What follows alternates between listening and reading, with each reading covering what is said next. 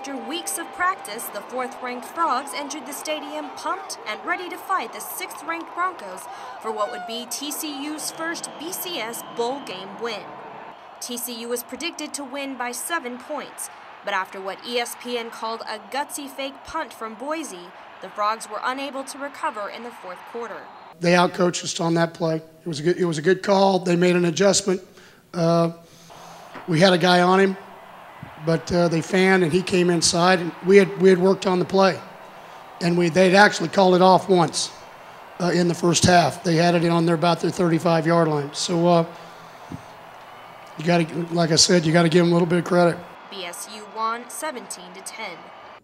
There was, the students were in Arizona. They were having a great time, going out, getting a taste of what was out there the nights before. But I know everyone that I knew went home afterwards and just went to bed because it was just a really disappointing loss. I think they expected, since they showed up, I think they expected the team to show up a little bit more.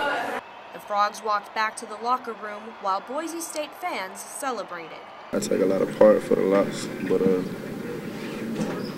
we got to expect that against a team like Boise. You can't have that many mistakes. We did a lot of good things this year. We'll understand that, but we also have the foul taste in the mouth that we have after this game. It's all these underclassmen.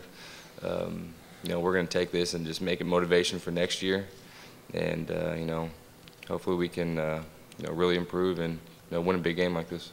The Frogs finished 6th in the BCS rankings, with Boise State jumping to the number 4 spot. Reporting from TCU in Fort Worth, I'm Patty Espinosa, Palestra.net, the College Network.